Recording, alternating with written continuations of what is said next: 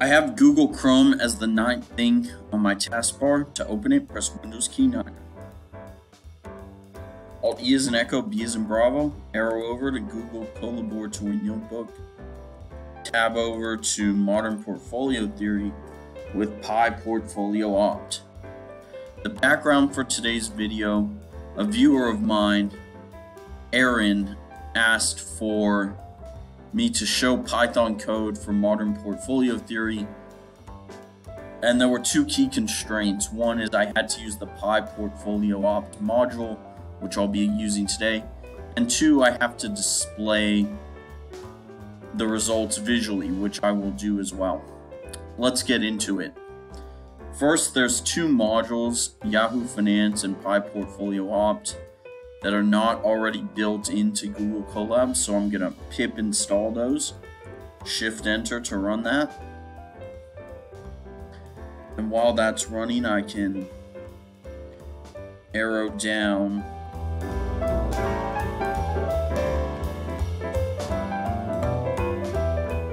to these others. You can see that it worked. And then I have to, once I have the installations, I have to import all the modules needed. So import Y Finance as YF. That is going to allow us to pull data from Yahoo Finance. We're going to import the efficient frontier risk models, expected returns capabilities from the PyPortfolioOpt module. Import pandas as P as in Papa, D as in Delta, panels as panel data, analytics, and statistics, which will allow us to interact with large tables of data with rows and columns and so forth.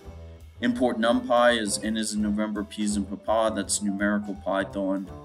Matplotlib, decimal pyplot as PLT, mathematical plotting library to help us plot the results at the end. And then from PyPortfolioOpt, also going to import plotting.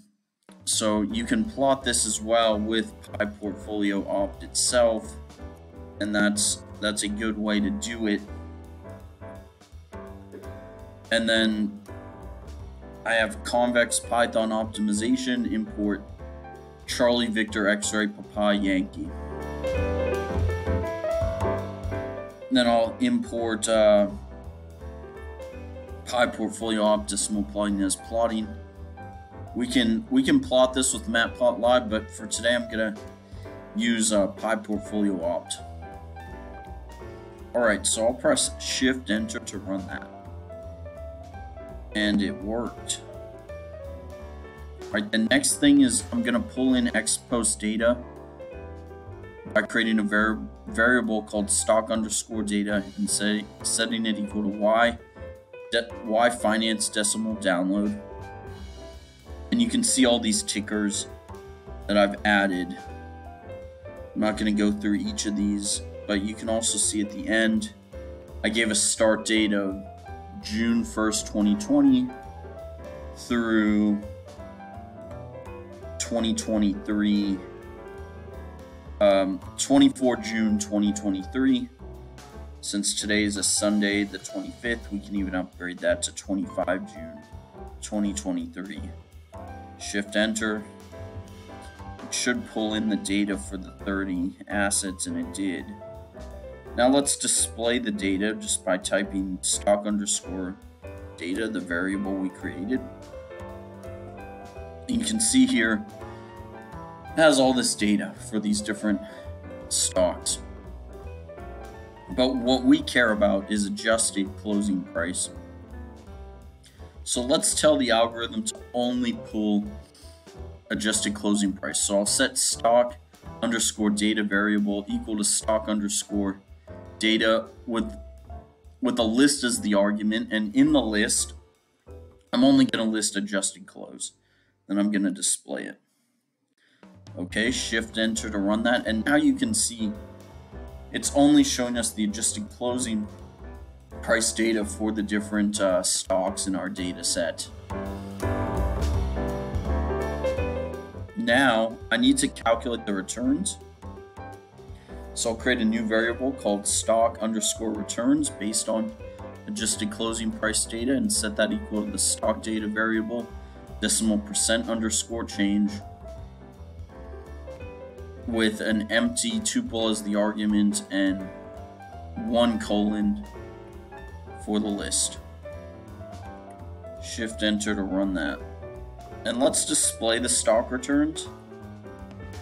So you can do stock_returns, the variable we just created. And now you can see the returns themselves, daily log returns for each of these stocks.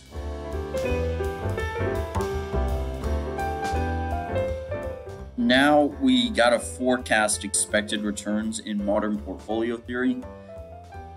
This video doesn't go too much into detail explicitly into like advanced methods for calculating expected return or forecasting it.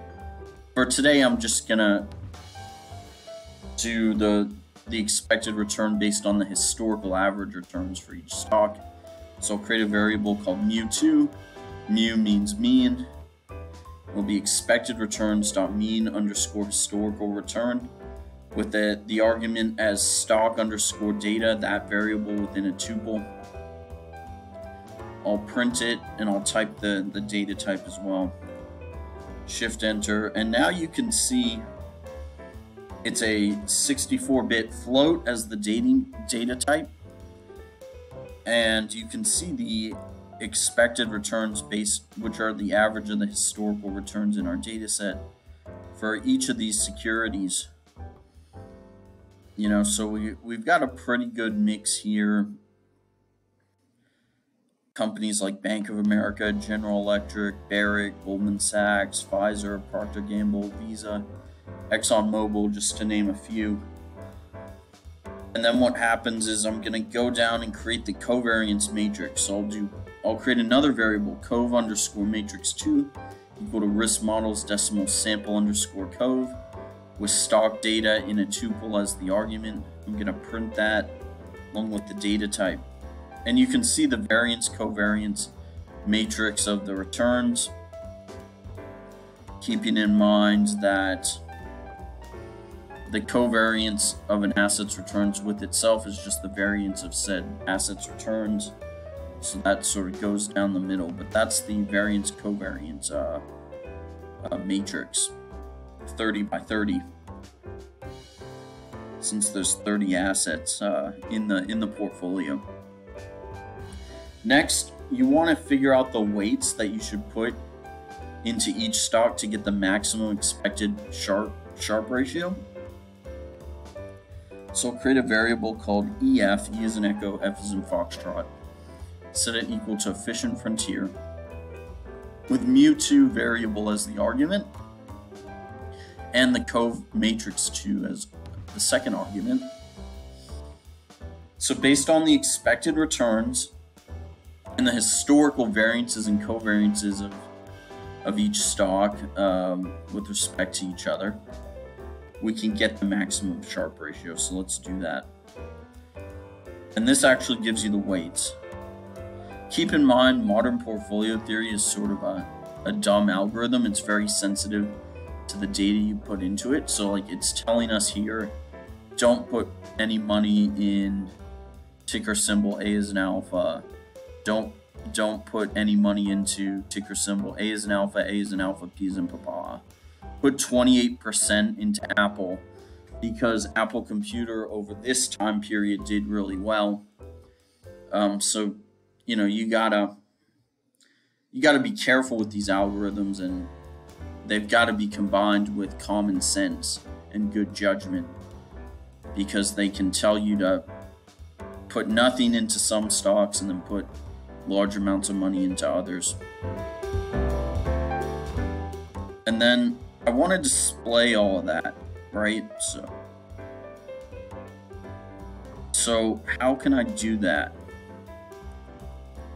Well, what I can do is I can do E as in Echo, F as in Foxtrot, decimal portfolio_ performance with verbose equal to true and a tuple as the argument. And now you can see, based on the expected return, which is based on historical returns in this case, the expected volatility, and therefore the Sharpe ratio. That's how you display it. And now finally we're going to plot the data so that we can see it visually. We have to create a new efficient frontier instance for plotting.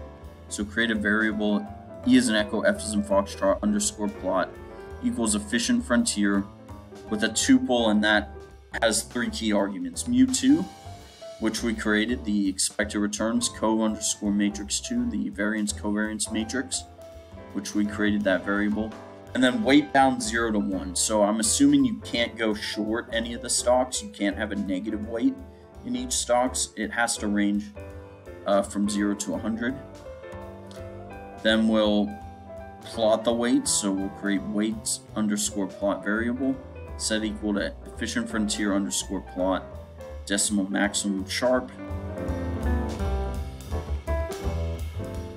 And then we'll plot portfolio performance as well with the constraints and add the constraints to the new instance. Finally, we'll go to plot and show the legend and have plt.show as well. Then we'll hit Shift Enter. Maybe I'll do Control minus to back out a little. Okay, so we can see it here. This is what Aaron was looking for, I believe, a plot of the modern portfolio theory itself. So you can see the different assets in the portfolio. But we have the tangency portfolio, which is on the efficient frontier, that gives us our maximum expected Sharpe ratio.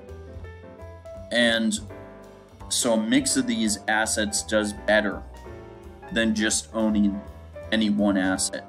One of the assets itself, if you had picked the best asset, it got on the efficient frontier. So a stock picker might say, oh, I'm going to put all my money into that one asset way on the tail end of the efficient frontier.